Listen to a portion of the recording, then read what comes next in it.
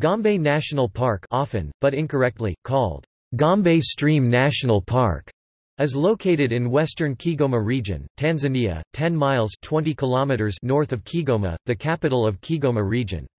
Established in 1968, Gombe is one of the smallest national parks in Tanzania, with only 13.5 square miles 35 square kilometers of protected land along the hills of the eastern shore of Lake Tanganyika. The terrain is distinguished by steep valleys, and the forest vegetation ranges from grassland to woodland to tropical rainforest.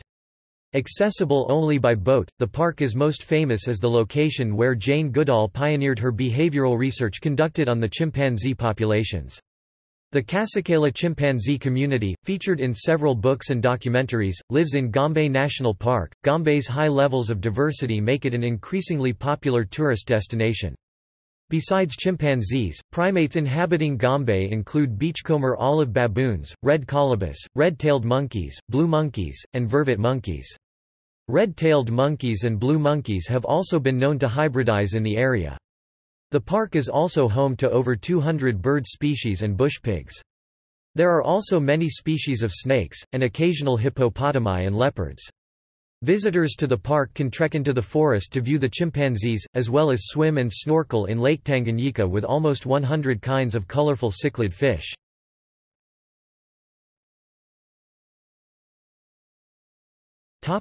Jane Goodall. Jane Goodall first traveled to Tanzania in 1960 at the age of 26 with no formal college training. At the time, it was accepted that humans were undoubtedly similar to chimpanzees. We share over 98% of the same genetic code. However, little was known about chimpanzee behavior or community structure. At the time she began her research, she says, it was not permissible, at least not in ethological circles, to talk about an animal's mind. Only humans had minds. Nor was it quite proper to talk about animal personality. Of course everyone knew that they did have their own unique characters. Everyone who had ever owned a dog or other pet was aware of that. But ethologists, striving to make theirs a hard science, shied away from the task of trying to explain such things objectively. However, her research eventually proved just that: the intellectual and emotional sophistication of non-humans, chimpanzees in particular. With the support of renowned anthropologist Louis Leakey, Goodall set up a small research station in Gombe in hopes of learning more about the behavior of our closest relatives.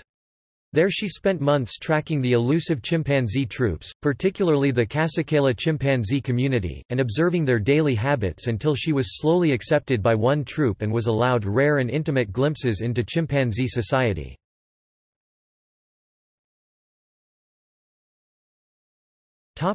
Research findings.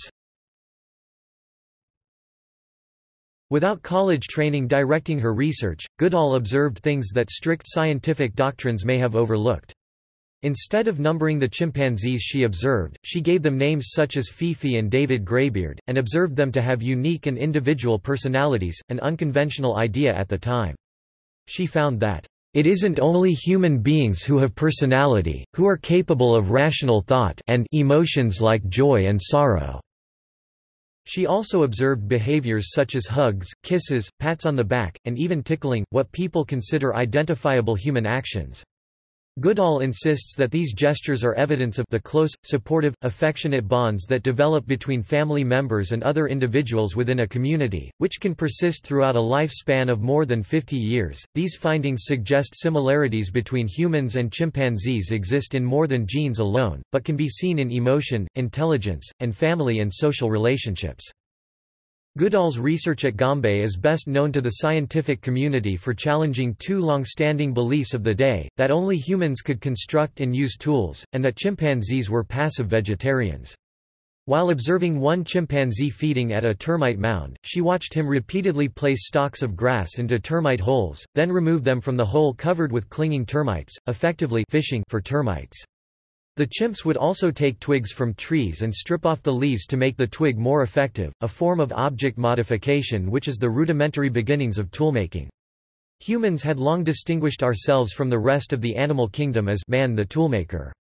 In response to Goodall's revolutionary findings, Louis Leakey wrote, "We must now redefine man, redefine tool, or accept chimpanzees as human." Over the course of her study, Goodall found evidence of mental traits in chimpanzees such as reasoned thought, abstraction, generalization, symbolic representation, and even the concept of self, all previously thought to be uniquely human abilities.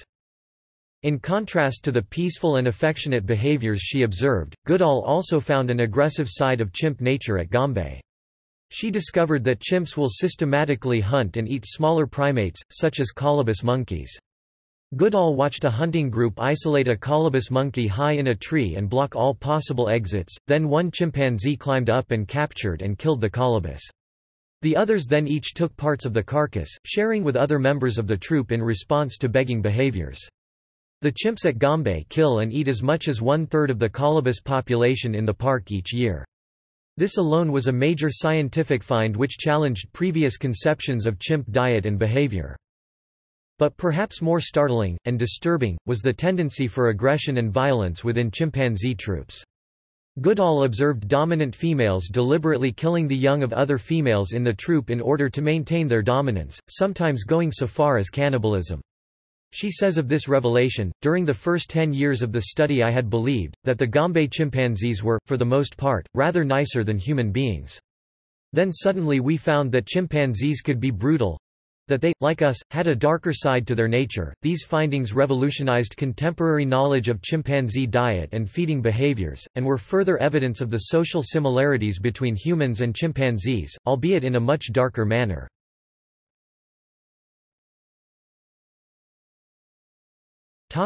Benefits for Gombe and Tanzania.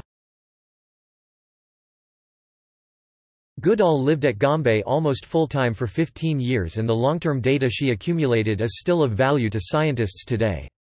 In 1967, the Gombe Stream Research Center (GSRC) was established to coordinate ongoing chimpanzee research in the park.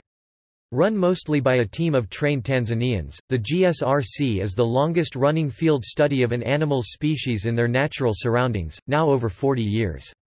This long-term data has provided scientists with insight into chimpanzee demographic patterns, male politics, hunting, culture and mother-infant relationships over multiple generations—rare and valuable data.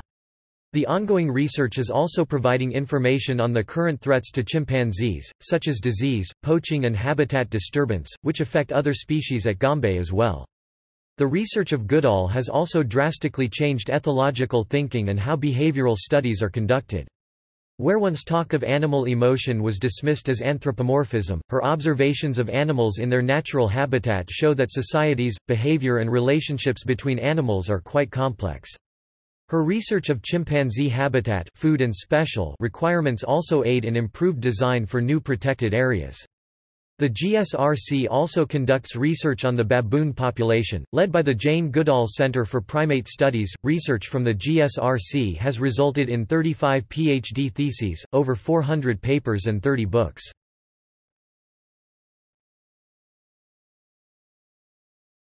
Topic: Conservation. The biodiversity of Gombe National Park is primarily threatened by human encroachment. Although 25% of Tanzania is set aside in parks and reserves, wildlife populations are still declining. This is mainly due to the lack of collaboration between park management, government sectors, and rural communities. Village lands often lie between parks and become obstacles for animals traveling between protected areas. Without incentives to protect the animals, rural communities will hunt them for food or kill them for safety reasons. Poverty also increases the demand.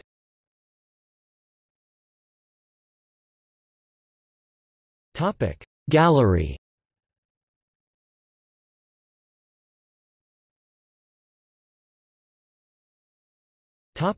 See also: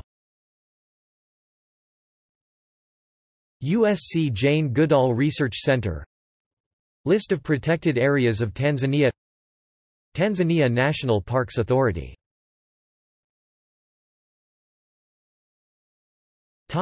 Notes and references.